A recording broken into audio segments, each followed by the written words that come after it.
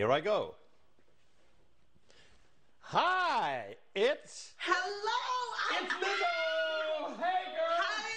Elton John hosted the star-studded Living Room Concert for America on Sunday night, and the singer was joined by dozens of stars who either performed or chatted with the superstar as they raised money for Feeding America. One of the night's special guests was none other than Lizzo. The Truth Hurts singer digitally joined Elton for a chat from her own home, and fans could not get enough of the adorable conversation between the two musical powerhouses. At one point, Lizzo pointed out that music can bring people together even when they are apart, and said that Elton's music has always been there for her. I think right now, while we're practicing physical social distancing, it's important to remember that music brings people together. Your music has been with me my entire life.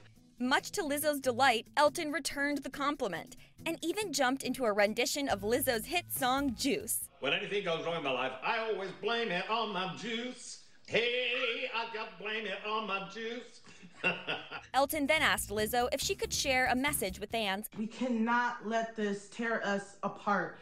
We see a lot of fear on television, but we can't let the fear spread faster than the virus. We have to let love spread. The message was similar to one shared by Camila Cabello and Shawn Mendes, who performed Camila's hit song My Oh My together earlier in the show. So let's keep staying at home. Let's keep self-isolating. Yeah, we also want to say thank you so much to all the incredible, brave nurses and doctors out there working so hard every day. We're thinking about you so much.